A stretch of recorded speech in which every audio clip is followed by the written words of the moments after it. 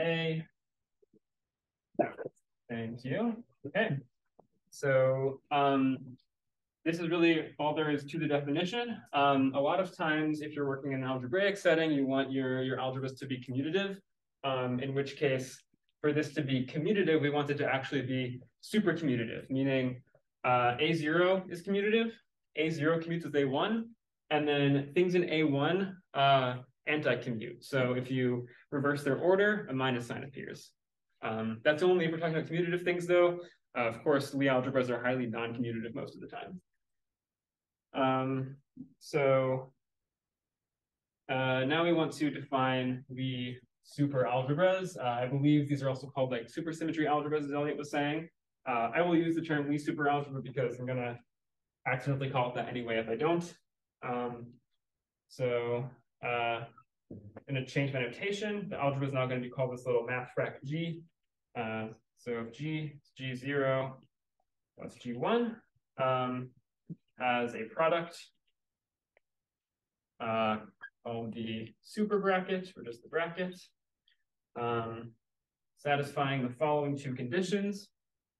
So the first condition is usually we have anti-symmetry of the bracket, but here we're going to be having anti-supersymmetry, which means that when we flip the order of these two elements, we might pick up a minus sign. So I'm going to write -1 to the power of the parity of x times the parity of y. This is defined on just the homogeneous elements, so like elements that are just in G0 or G1. So what this means is that the bracket is anti-symmetric on basically everything, unless we're taking in two odd things. If we take in two odd things, then it's going to be symmetric. So the bracket on the odd part of the Lie superalgebra will actually be symmetric. So this is the anti-symmetry rule. And then, of course, we have the Jacobi identity, which will also look very familiar.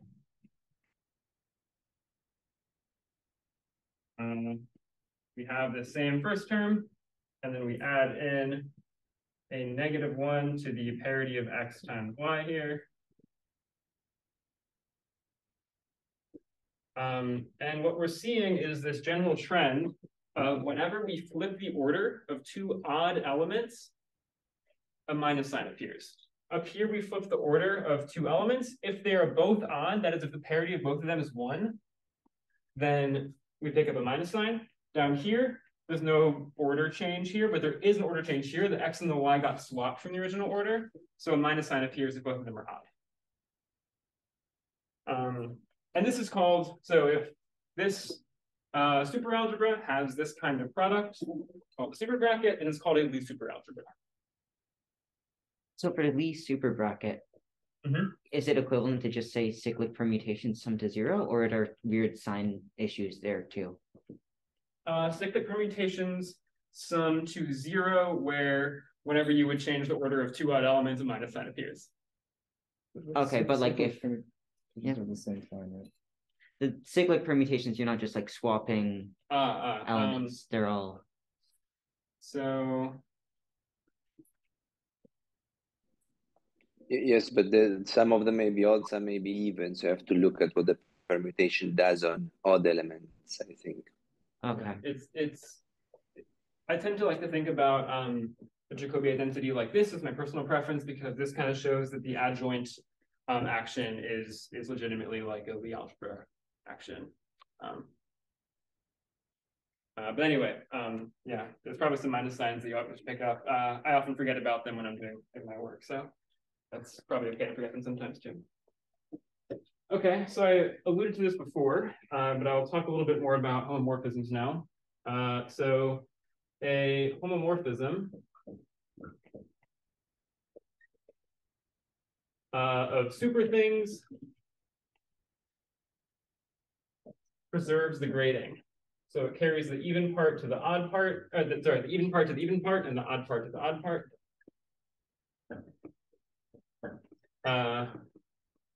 Unless it doesn't. So this is sort of the comment that you can sort of define two different Hom sets for a lot of things. One is in which you're just considering purely even Homs. That's what I have up here. But if you're allowed to consider odd Homs between vector spaces, then it might not. For instance, the category of super vector spaces admits an inner Hom. And for this inner Hom, I'm going to write like an underline under the Hom to denote that I am not actually considering like genuine parity preserving homomorphisms, but I'm considering like the super vector space of whose even part is the parity preserving homomorphisms and whose odd part is the parity switching homomorphisms, parity reversing. So this will be defined as W, this is the even part, and then the odd part is Hom from V to the parity shift of W. Remember I defined this like parity change functor where we just swap the even and the odd part. Well, if we swap the even and the odd part, then an odd thing becomes an even thing in the Hom set. So it admits an inner Hom like this and an inner dual, where we have a super vector space V. Its dual we just defined to be the inner Hom V to the field K, viewed as a purely even super vector space. You can also make this into a tensor category. Via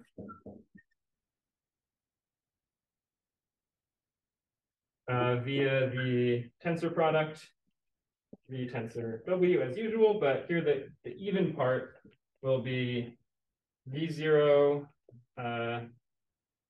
tensor W0 plus V1 tensor W1.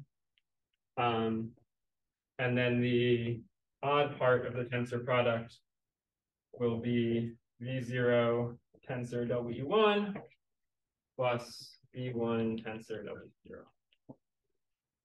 So two odd things make it even. It's sort of the moral of the story here. Okay, so this is probably enough of this like algebraic background. I wanted to get into the Lie superalgebra stuff, or supersymmetry algebras, as you might call them after I stop talking today. One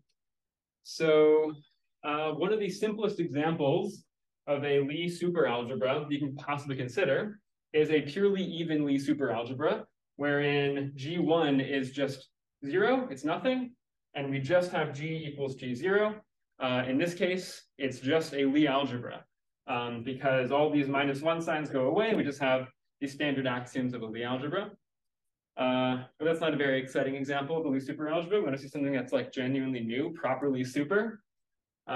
So suppose I will erase this side of the board and I can start writing some stuff down about that. Are there any questions in the meantime?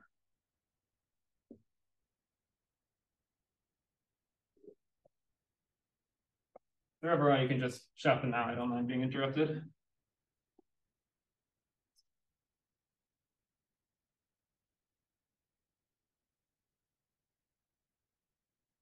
Okay, let's hope this marker is a little bit sharper than this one.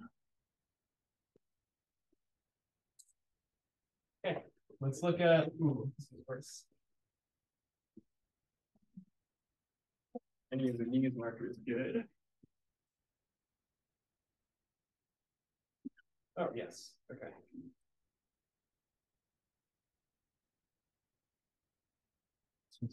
Oh, thank you. I got a good one here too, so I'll add that one to the queue. Okay, example. We want to consider, let's consider the endomorphisms.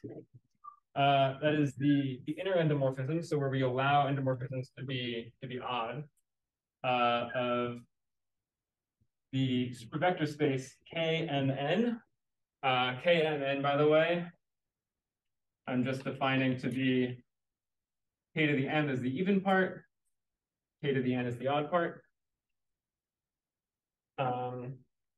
So endomorphisms of KMN. This is defined really to be the same thing as GL K M N, or equivalently just GL M N. So in the usual setting, we have one parameter here for our Lie algebra GLN. It's just n by n matrices. But here we need two parameters, one to denote the even dimension, one to denote the odd dimension. And I can write down what elements of this Lie superalgebra look like. It's big G, but it's fine. So it's going to be the set of these like block matrices, A, B, C, D, where we have A is in GLM, D is in GLN. So these are just things that will preserve Km, keep them all in Km. These are things that preserve Kn, keep them all in Kn. And then we will have B is going to be a m by n matrix, and then C is an n by m matrix. So these two matrices, B and C, are going to be like kind of shifting between the even parts and the odd parts. That is, the B and the C will correspond to these like odd homomorphisms. And so if we want to decompose this into its two parts, the even part and the odd part, then the even part will be where B and C are 0, and we just keep even things within the even part via A, and odd things within the odd part via D. And then the odd part will be everything else, where A and D are 0.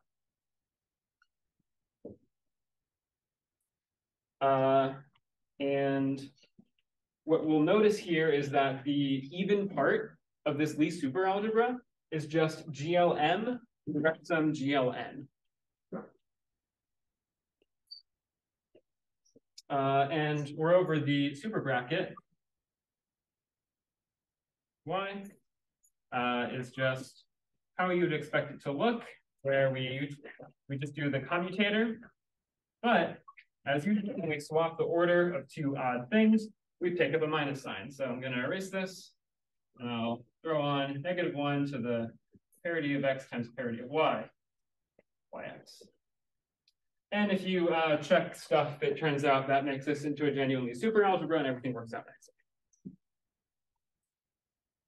Okay, so this is sort of like a nice, one of the simplest examples of like a properly superalgebra. But as usual, when we start considering Lie theory, Lie algebras, we want to start thinking about like what are the simple objects? What do they look like? Can we classify them? Of course, there's this very nice result in the classical setting where we can classify simple finite dimensional Lie algebras via like type A, type B, and so on. And I'm going to very briefly go through the classification of the simple objects in the case of, or rather in a supersetting, which you will see look very similar to the ordinary setting, but are a little bit different in some places too.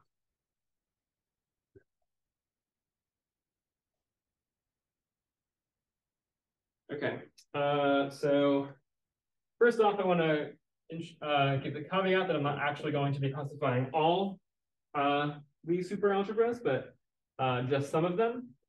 So a Lie superalgebra is called classical type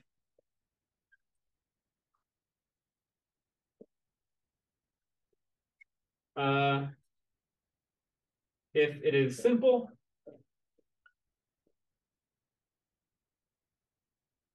if the odd part is non-zero, so just to make sure we're not working with just purely even Lie algebras, and the representation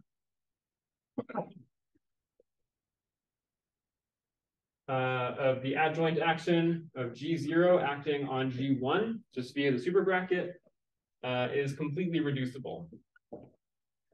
Now, I'm not super familiar with how the proof of this classification theorem goes. So I don't know entirely why this criteria is required. I think it just makes things a little bit simpler. You don't get some like really unwieldy superalgebras. But can now at least state the theorem, and then we'll talk about each of the items in the classification if we have time. So a Lie superalgebra, it might be the case it'll just write like S something for super something. So a Lie superalgebra of classical type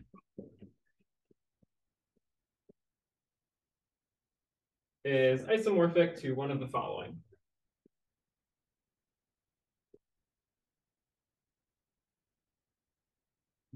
In one case, we have A and N.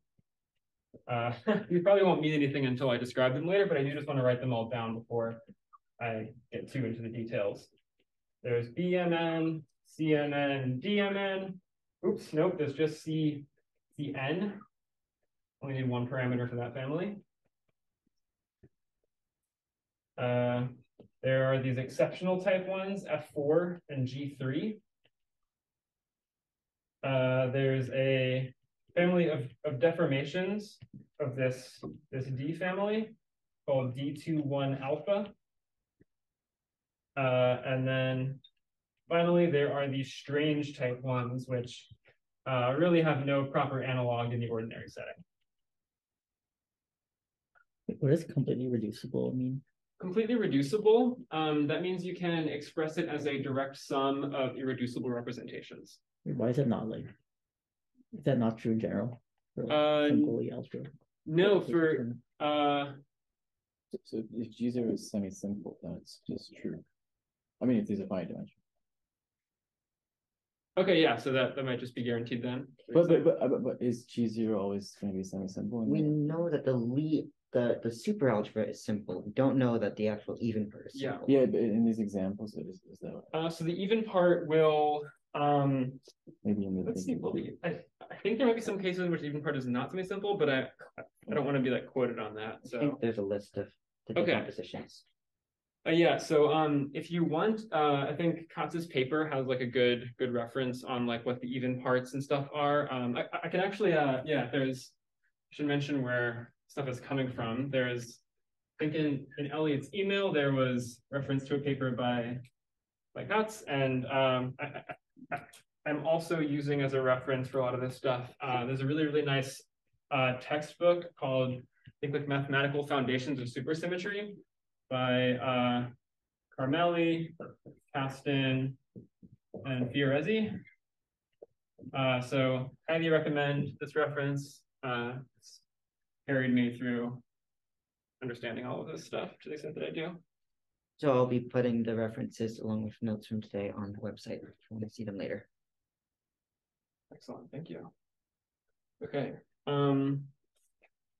so yeah, let's start talking about some of these classical type Lie superalgebras. And at a certain point, I might have to not describe all of them so we can get to talking about representations of Lie superalgebras. But if you all have a preference for which to talk about more, I'd be happy to listen to popular opinion here.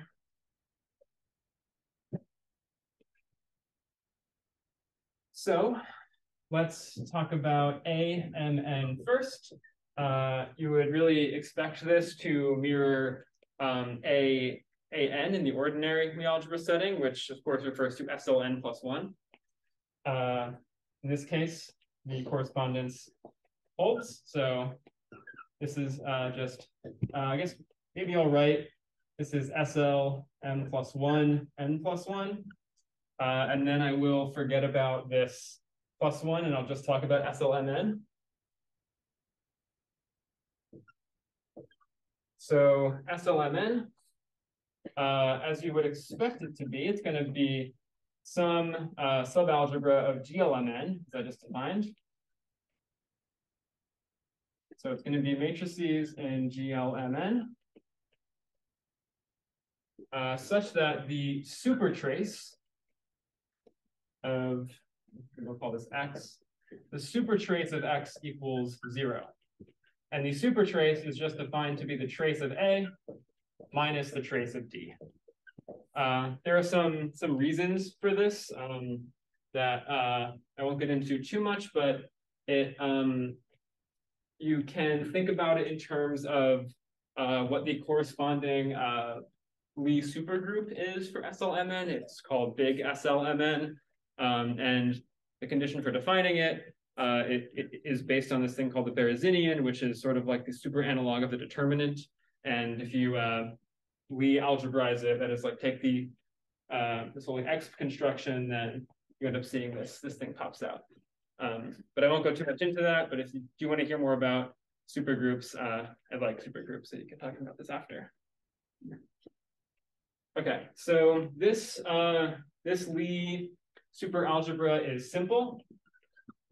I have a quick question. Yeah, what's up? Is it obvious if I take like the Lie super bracket of two matrices, do they have super trace 0?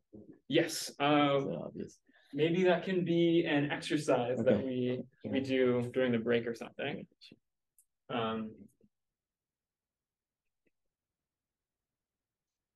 So this Lie superalgebra is going to be simple unless m equals n, in which case we must quotient by the identity matrix, the 2m by 2m identity matrix. So AMN is SLM plus 1, n plus 1, possibly mod the K-span of this if n equals n. Okay, so this is one example. Now let's talk about B, C, and D. So I grouped those together because they actually can all kind of be described in the same way. Let's first talk about how we can describe them in the same way, and then I'll split them up into these three different classifications. So there is a Lie superalgebra called OSP M2N, which I will write out more in words. There's matrices in GLMN that preserve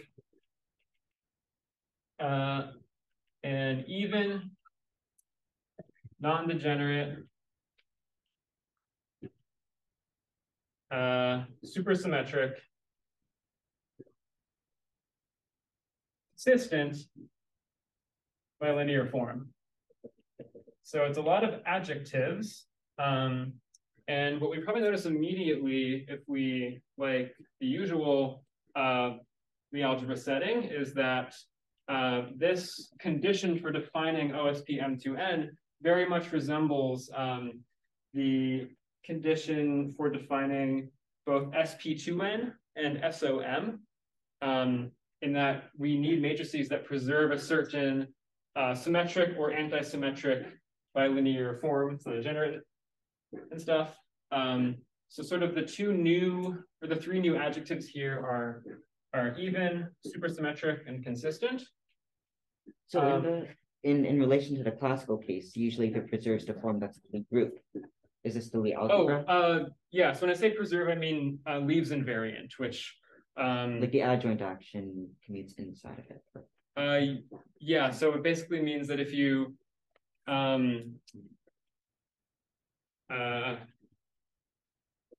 if we have a matrix like X like this, then X U B plus U X V equals 0, if I'm not mistaken. And notice that I wrote, actually maybe, yeah. So what we did here is we swapped the order of two things in a super algebraic setting. So when we do that, we have to remember to put a minus sign here. So this is -1 to the parity of X times the parity of U. It's really convenient that this trick and like the mnemonic device always holds. Yes. Are they supposed to be matrices in GLMN, or are they supposed to be matrices in GLM2N, or? Yeah, good point. This should be 2N. Thank you. Thanks. All right. So let me define, let me erase preserve then. Leaves invariant. All right, so even will just mean that it does not, oh shoot, what does even mean?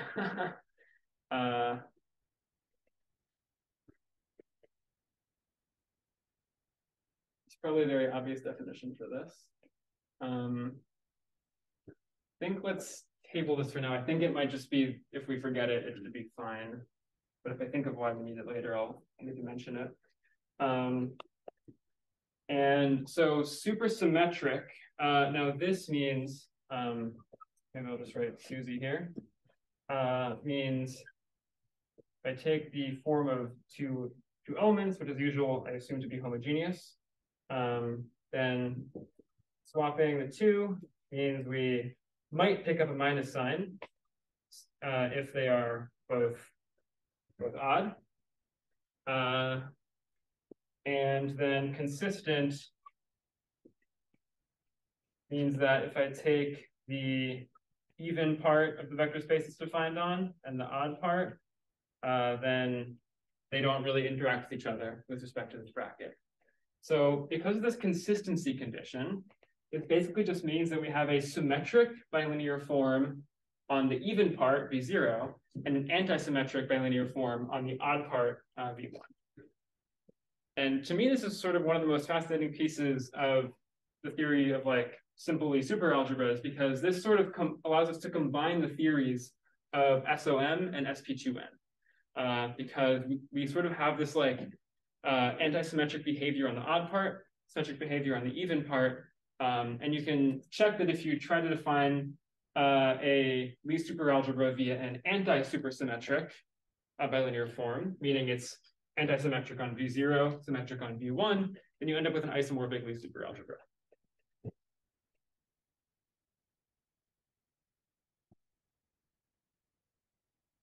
Okay, so maybe I want to leave up, you probably all have this in your notes. Let me erase that. So see that I'm running a little bit low on time, so I might just talk a little bit more about these items in the classification and then talk about representation theory.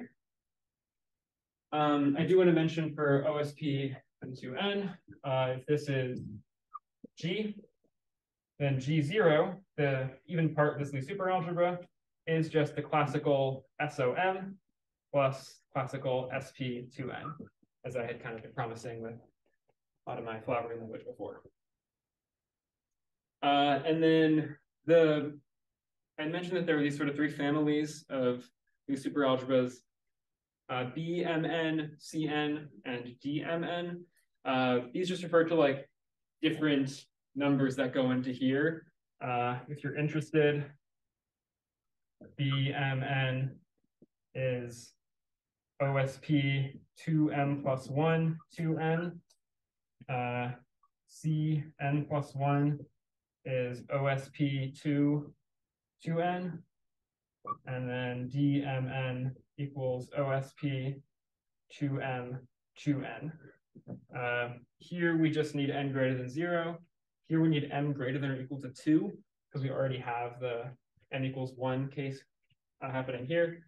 I guess everywhere we need n greater than 0, and then here we just need m greater than or equal to 2, and that's the only really conditions in these numbers. I have a maybe what's up? Not important question. You took matrices in GL, and then somehow you got this trace 0 condition. Trace 0. Look, so G0 is SOM plus SP instead of OM plus. Oh, maybe you want to take it in SL. Maybe it's not. No, you're probably right about that. This might be an S. Okay. I'm making a lot of mistakes here, so you all check me, and then you can look in the book afterwards, and then it's like you're learning more this way, you know. Okay. I'm not actually going to define the D21 alpha, F, and G families, but I will allude to them briefly. D21 alpha, this depends on a parameter alpha, which is in our field, except it cannot be 0 or -1. It's just a deformation of D21. It's 9-8 dimensional, if you're interested. F4 is a 24-16 dimensional with even part SL2 plus SO7. And then G3 is 17-14 dimensional with even part SL2, direct sum G2 in the standard classification. And then I mentioned Pn and Qn, but I'm not going to go into defining these. These are both called like strange series. You'll find that some authors refer to it as like the queer series, which I find to be a little bit strange. I never really know if I'm welcome as a queer guy in this field, but you know, who knows? Yeah, that will constitute the rest of the classification here. Any questions about all of these? All good? Okay. So G0, okay, yeah, we can talk about the representations now as well.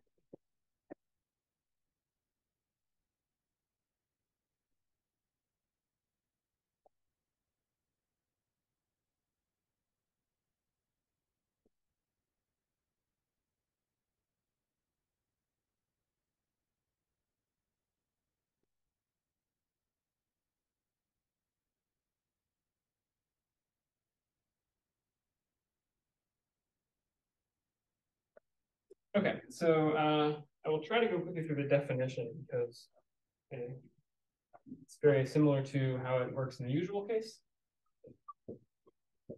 So a representation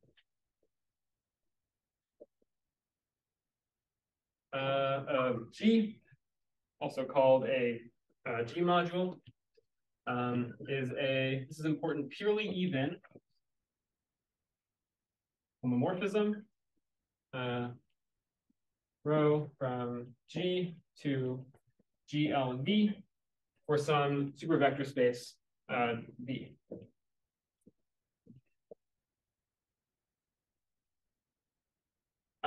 So a submodule of or subrepresentation of G is necessarily going to remain C2 graded. And then an irreducible representation just means there's no non-trivial subrepresentation. So it's all the same definitions as in the standard setting.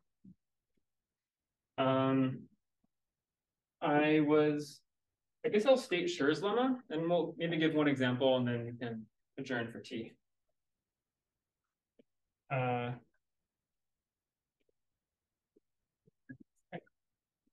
Schur's lemma. So this is a result that we see is a little bit different than in the standard setting. So we have a super vector space, a super vector space, and rho from G to GLV, an irreducible representation, which I will just call an irrep. And then I'll also write, define the sort of endomorphisms of the representation to be endomorphisms of V, such that if you take the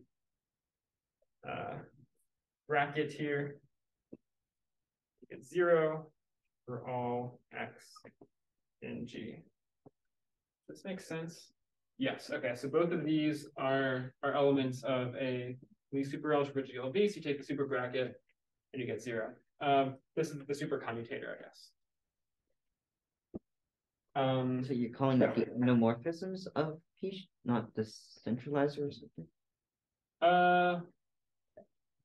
That's usually how I refer to it, I think. Like you can, if you have a representation, you can consider the like endomorph, you can consider like morphisms or representations. These are morphisms from this representation to itself. Okay. Generally it's things that like commute with everything in there, unless I'm mistaken. Oh, so like you act by T on V, and then that will sort of give you a new automorphism with representation or something like that. Yeah. So basically, more generally, if I have like representation V and representation W, maybe I have like row X here. We'll call this like row prime X. We say that this T from V to W is a morphism of representations if it commutes with all row X and row prime X like this. So the statement that these things commute, assuming we have W equals V and rho prime equals rho, is exactly the statement of the supercommutator. So T it can be even or odd. Oh, yes, T can be even or odd, yeah.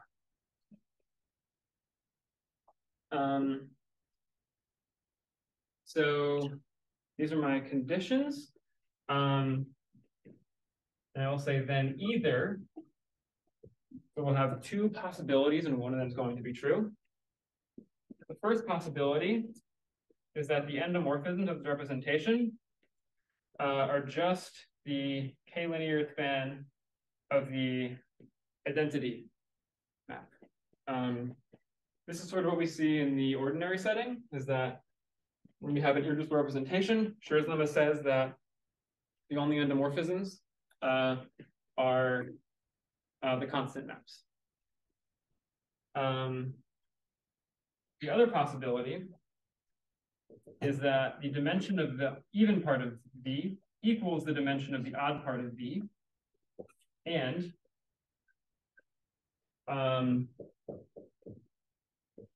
endomorphisms of rho is the k-linear span of 1, and an additional endomorphism called A for just some invertible elements A of GLB.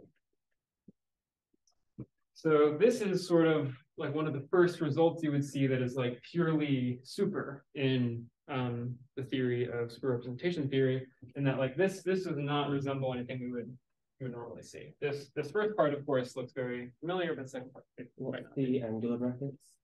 Oh, I guess I'm just taking, so these are two generators of a vector space. So A is like the quadratic. Like if I take A squared, I get some combination of A and 1. I suppose so, yeah.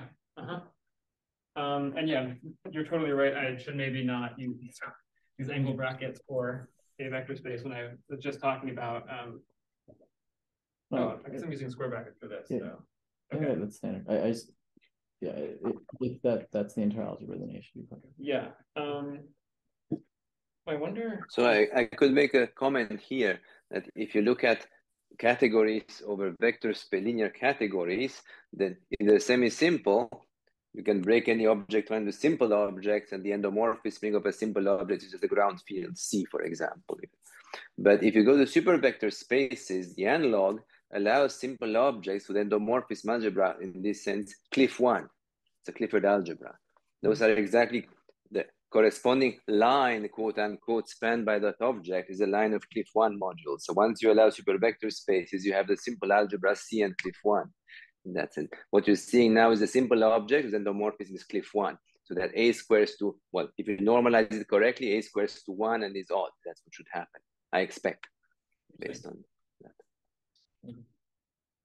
Thank you.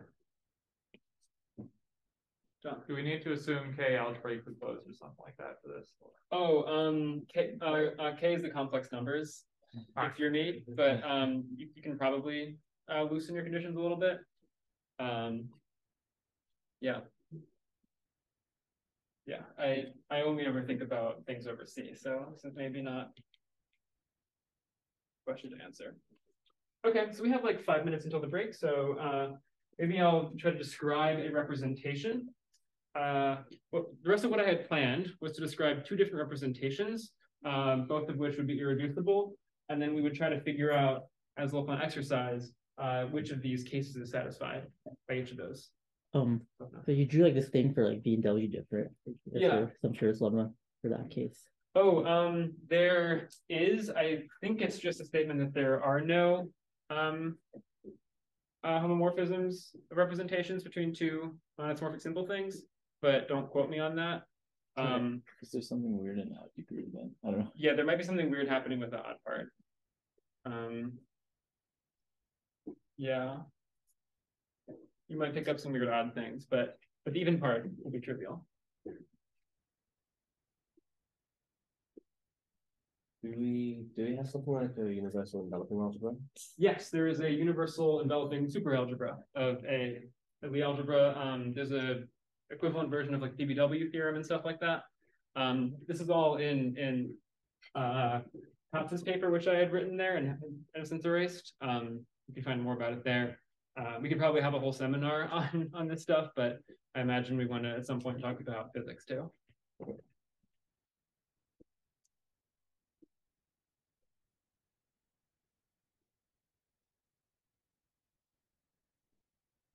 Maybe this is a question for T, but will you tell us about characteristic polynomial at some point?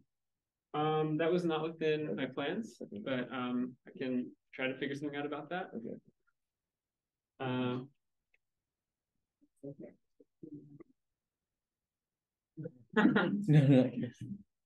Thought you were saying characteristic T as well. Okay. So let's look at an example. We're going to take G, a Lie superalgebra, with the even part just one-dimensional. So I'm going to write Zangle brackets like the k-linear span. And then the odd part will be 2n dimensional. You will often notice, at least in a lot of the algebraic oriented literature, that when we talk about super things, the even variables, the even coordinates will be written with like Roman letters, and then the odd coordinates and odd variables will be written with like Greek letters. I don't think Katz's paper uses that. I think it might be different in physics, but at least in mathematical supersymmetry, this is sort of the notation that is more common. So we're going to define the super bracket here by saying that alpha I, beta I is x, and all other brackets vanish. All the brackets are generators, that is.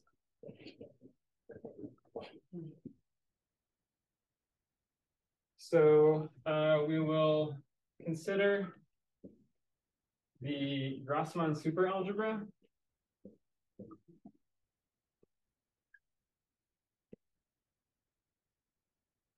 Lambda n.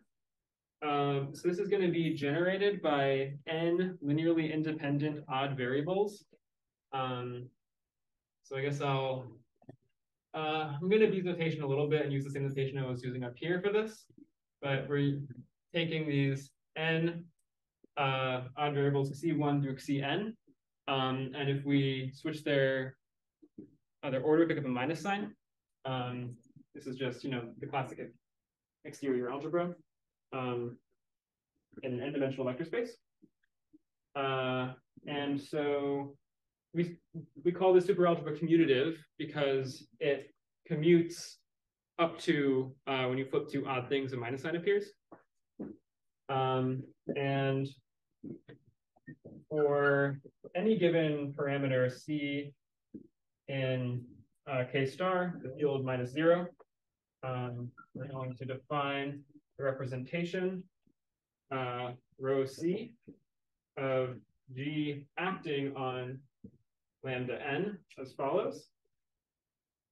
So rho C of alpha I, this will be dxci. Rho C of beta I, this will be multiplying by C Xi. This is just like taking like the wedge product as in the Grassmann algebra. And then rho C of X is multiplication by C. So because we're out of time, I can ask you this very nice exercise of why is this representation irreducible? Before we adjourn. Toss it. The angle brackets there mean different things. Yeah, so this is as an algebra, and this is as a vector space. Okay. Yeah, so here you can take the product of two things, here you cannot. Okay, and they supercommute, and they're all in degree 1. Yes, yes. Oh, yeah, okay. Always in degree 1, the supercommute, exactly. Okay. So then the even part of this is the direct sum of the 0, 2, 4, etc. graded components. Because this is of course like Z graded, it then becomes Z mod 2 graded by just taking the mod 2 of the grading.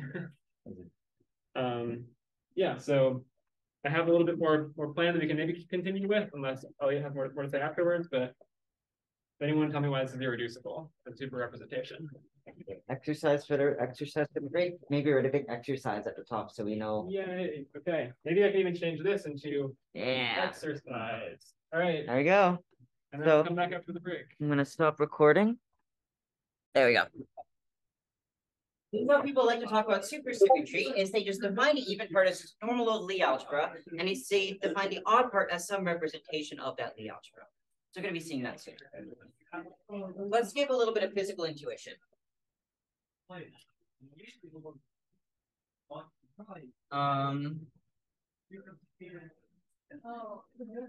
So about where people actually use supersymmetric algebras in physics. And the answer is quantum field theory. So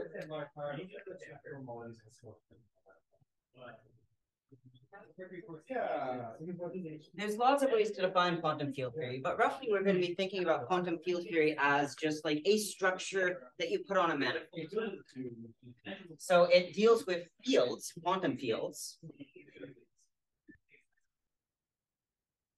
on a manifold, let's just call it M, that usually has some sort of structure like a Riemannian metric or something.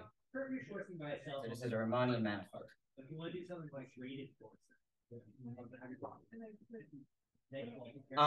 And what do fields mean? Well, a field, we're going to talk about that as some map from the manifold into some space X.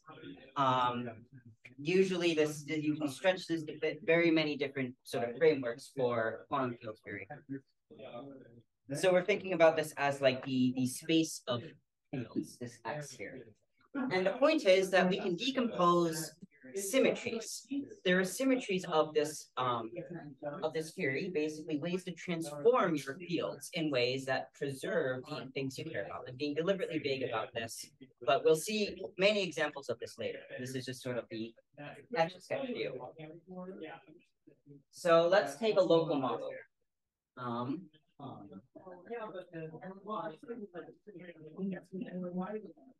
Local model is M is equal to R3, 1. So this is specifically a 4-dimensional space with an indefinite inner product.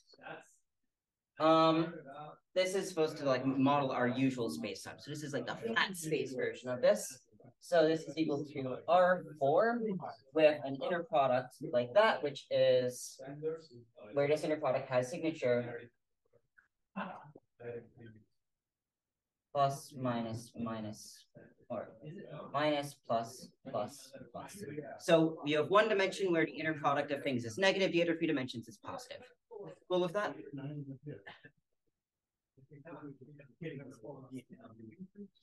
Okay.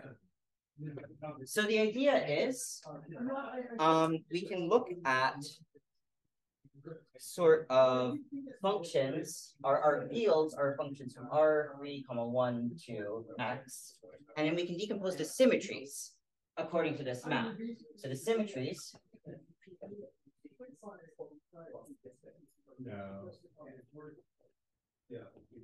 are going to split essentially as symmetries of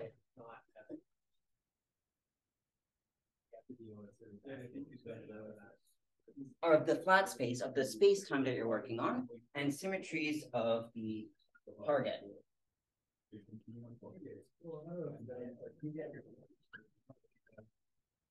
Yes. What is the skipping space in the map? Right. So QFT is not something that's so simple to define. QFT is basically a bunch of objects that you construct where sort of building off of this space of maps. So specifically, I have some of these maps, these fields, and I can look at, equations that these fields have to satisfy, that sort of thing. That set of equations that you're looking at is going to be the QFT, the quantum field theory. But again, to actually define this precisely is very tricky. In fact, many mathematicians say it hasn't even been done yet, except in very specific cases. But right now we're saying, okay, well, all I know about QFT is that it's built from these objects, these fields. So we can look at symmetries of the quantum field theory, which is sort of what physicists care about. Symmetries of the quantum field theory, looking at them as symmetries of the field. This is sort of the origin of where these supersymmetry algebras come up in the first place. Yeah, so this is infinitesimal symmetries.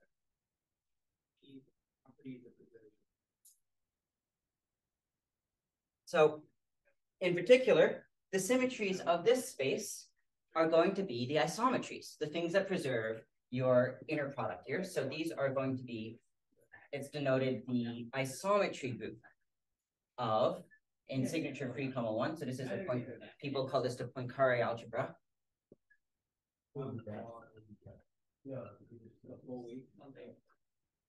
And then the symmetries of X are going to be some other Lie group. Depends on the specific model you're taking, but some other thing.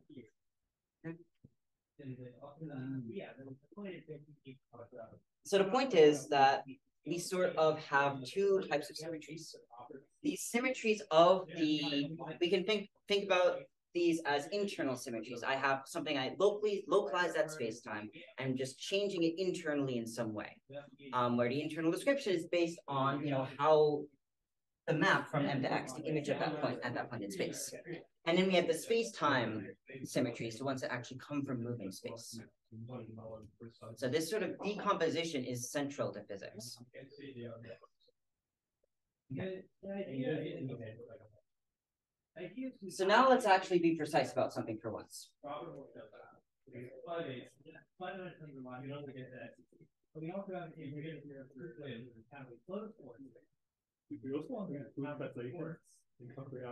Yeah, so these translations, so the Lorentz group is just, let me describe what ISO means.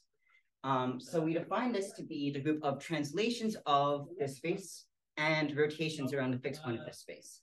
So we can describe this, it's isomorphic to the Lie algebra of essentially rotations, semi-direct product with the Lie algebra of translations.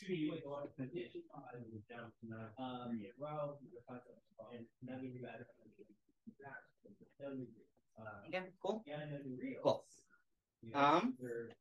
Let's take a look at basically a supersymmetric extension of this idea. Try to include supersymmetry into this description. So this leads us to the definition.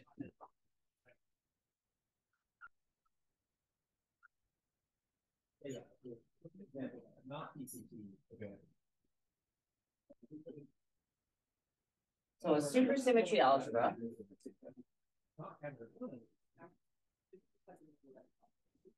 to a physicist is going to be a very specific type of super Lie algebra.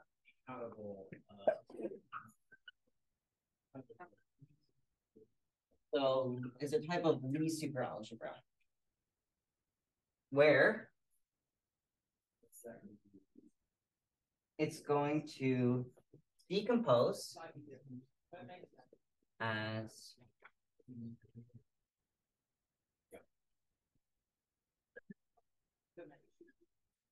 it's going to decompose into a couple parts. Okay? So the first part is going to be the super Poincare algebra, some supersymmetric extension, some supersymmetric algebra with the Poincare algebra here as the even.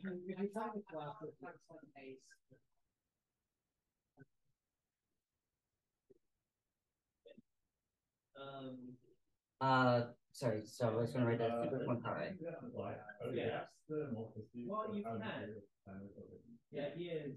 And then this I part is going to be the supersymmetric version of the internal symmetries, the symmetries of the field that don't have to do with space-time.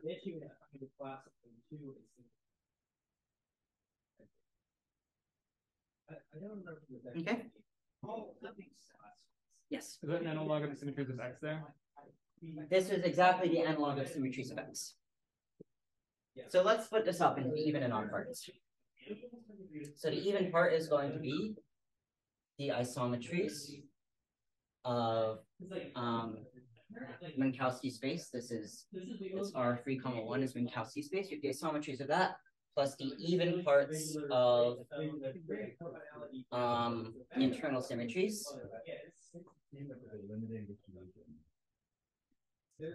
I'm gonna restate this in a different way because I realized what I was gonna say was wrong. Let's investigate this guy iso. So the supersymmetric isometry of 3, 1 is going to, let's just call that G equals G even plus G odd. So let's look at what the even and odd parts are. So the even part is going to be given by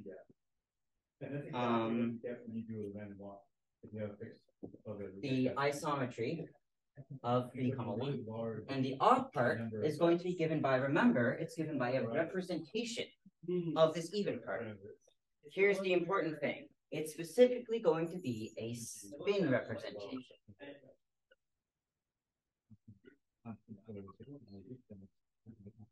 Okay. How many people here are familiar with spin representations? If I just say that word. I think we should go through this a little bit then. So the idea is that we can split up. So let's deal with spin representations.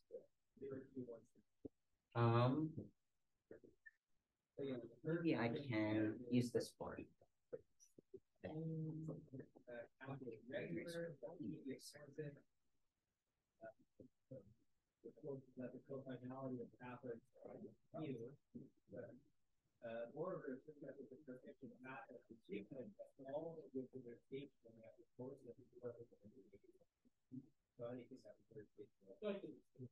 Okay, so let's first look at this isometry group. As I said, it splits up into rotations and translations. So let's rewrite that over here. Isometry group 3, 1 splits up into SO 3, 1, direct product of the translations. And then we can look at the Lie algebra structure of this guy based off of this semi-direct product. So the Lie algebra between two elements of the rotations is going to be a subset of rotations. Two rotations produce a rotation. Two translations commute.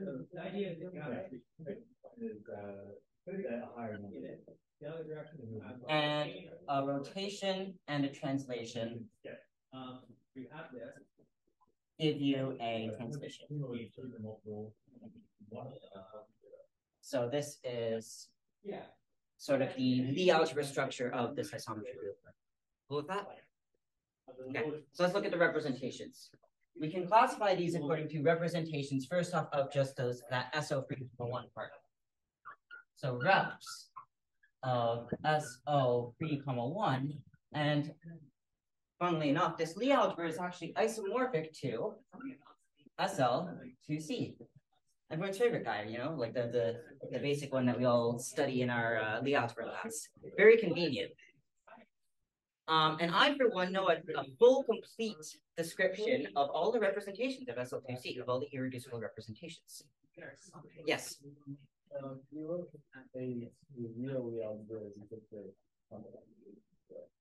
Yeah, so as Lie algebras, if you count the dimensions of the vector space, this is 6 real dimensions, 3 complex dimensions. And I think if you actually work out what the actual generators are. They are isomorphic. So you can look at this as the underlying real Lie algebra of this complex algebra. I think that's one way to say it. Yes. So we can call this SU2 plus SU2. Is that true?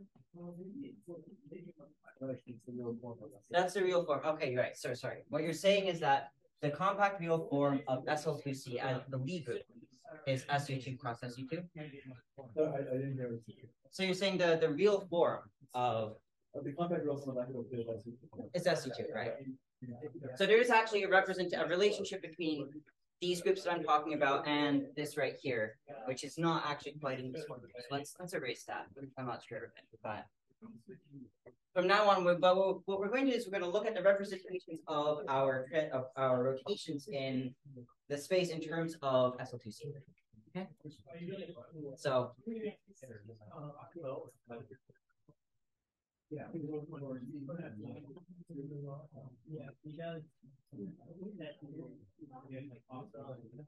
What we can do is we can use the theorem of highest weight. An irreducible representation is classified by its highest weight space. And for SL2, that looks like this.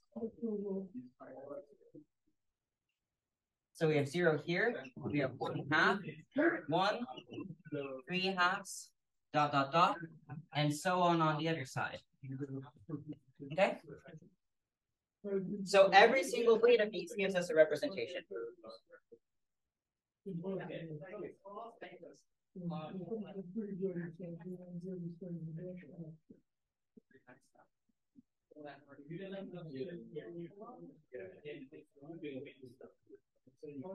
And the spin representation is defined to be the weight 1/2 representation of SL2C.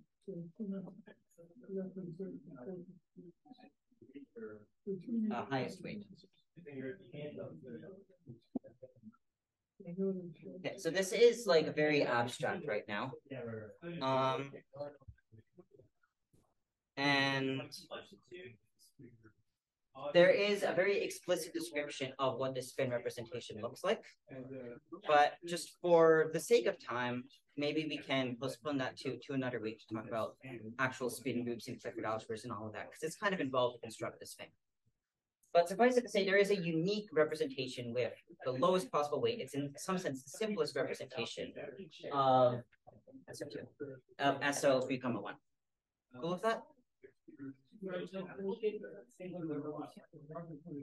Let's take a look. This is actually interesting. Fun fact about this representation. It does not actually come from a representation of the Lie group, Lie group that you'd expect.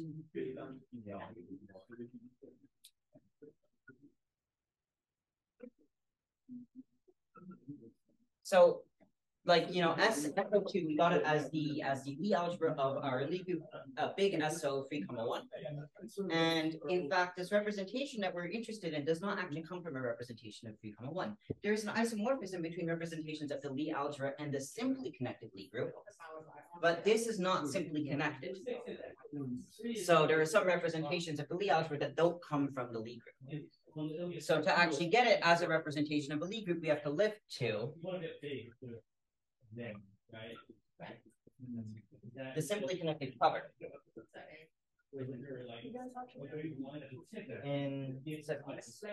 Oh, is it in this room? Yes. Oh. Yes. Okay, so like right now. We gotta get him hooked up and set. Okay. So wrap it up. Anyway, point is, a supersymmetric representation is defined as something which splits into a super Poincare algebra and some internal symmetry, and it has to act as a spin representation. And this is very limiting. So, for example, if we go over here, I thought I'd have more time, but this is all of the classifications of simple Lie algebra that was described, that Eric described. And you can ask, okay, what supersymmetry algebras are actually possible? Specifically, if we look at superconformal algebras.